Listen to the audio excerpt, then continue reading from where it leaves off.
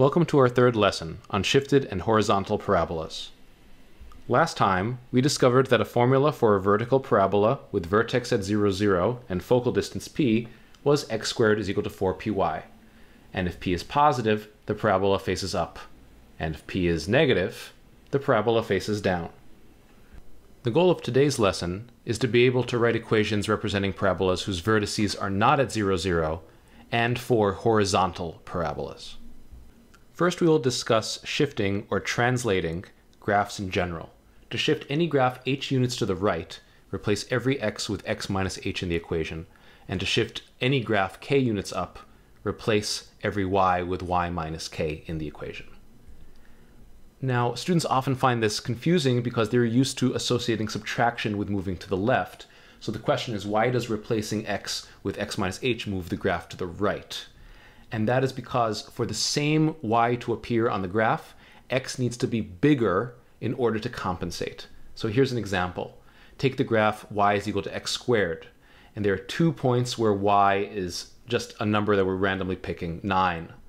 And those points are 3, 9 and negative 3, 9. And I highlighted 3, 9 on the graph. Now suppose we have a second graph, y is equal to x minus 2 squared. And suppose we wanted to get the same y value of 9. In order to get the same y value, the numbers that we would have to plug in for x are 5 and negative 1. So to get the points 5, 9 and negative 1, 9. In other words, x has to be 2 bigger than they were for the previous graph that we're shifting. And here's an image that shows this. So the 2 points on that picture both have a y value of 9, but the blue x value has to be 2 bigger to compensate for the fact that there's an x minus 2 in the equation instead of an x. We now have enough information to give you a task, okay, to try out. The red parabola is x squared is equal to 4py, where p is equal to 0.5, and your task is to find an equation for the blue parabola, which is just a shifted version of the red parabola. Try it.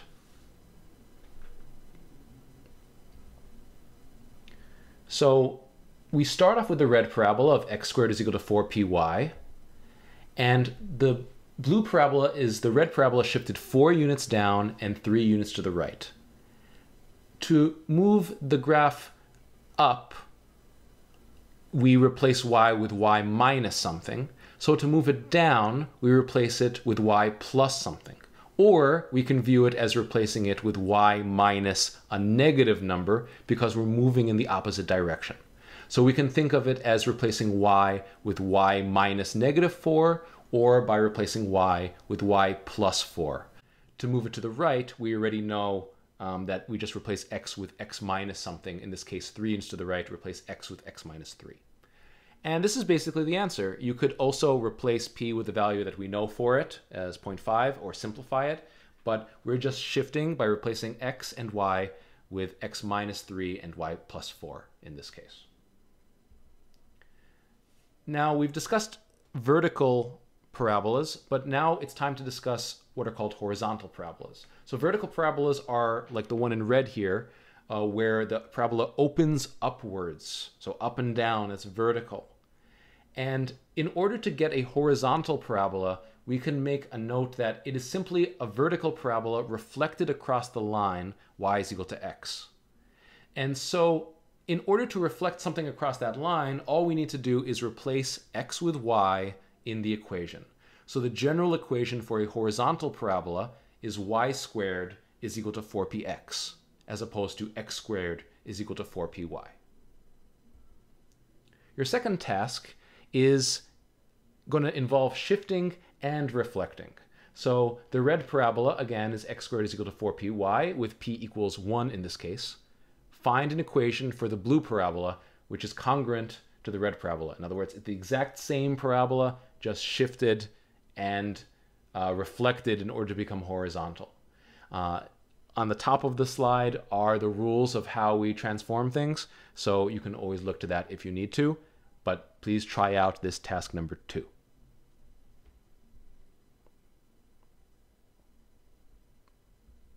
So we start off with the red parabola that has the equation x squared is equal to 4py.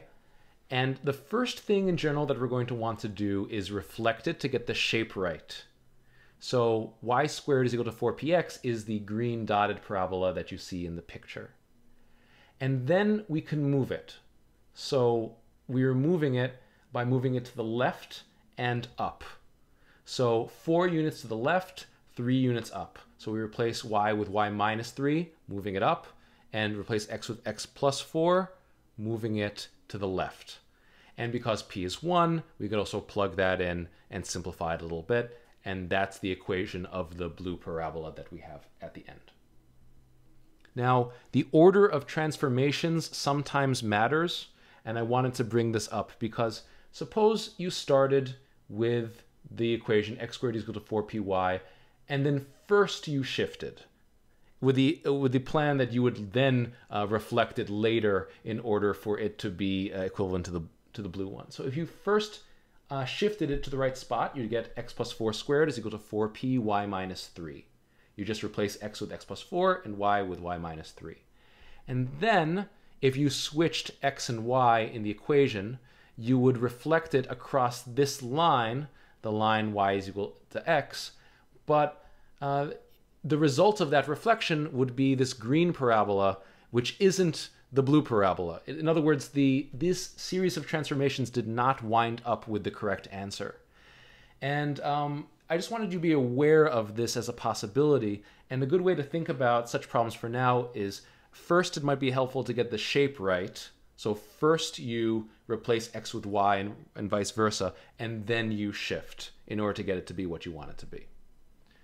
The result of all of these considerations is that if we use all of our knowledge of shifts and reflections, then we can start off with the equation x squared is equal to 4py, and by shifting it, we get the general equation for the vertical parabola, and by reflecting, we get the horizontal parabola equation, y squared is equal to 4px, and then by shifting that one, we get the general equation for a horizontal parabola with vertex at hk.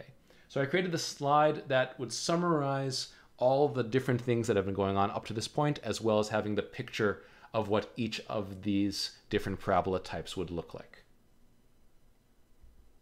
Now we're up to task number 3. So I'm going to ask you to do this one without using technology. Do not graph this one on Desmos. If you understand the theory, you should be able to answer these questions without having to graph it on a graphing calculator or by using Desmos. So try it out.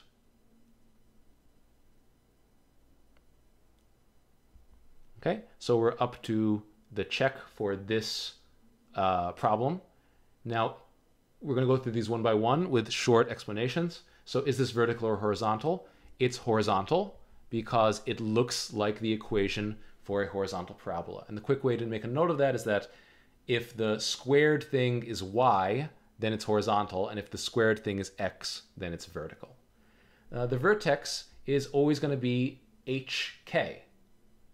Now, because it's x minus h in the equation, that means that the positive 4 is negative h, or another way of thinking that is that the h is the negative 4, and the k is directly the 3. So you have to be very careful about the positives and negatives and how you compare things to each other. What is the p-value, the distance from the vertex to the focus? And we can look at this by looking at the same spot in the same equation and realizing therefore what p has to be. So in our specific equation, we have a 4. In the general equation, we have a 4p. So we have the equation that those two red squares have to be equal to each other. So 4 is equal to 4p, and therefore p is equal to 1.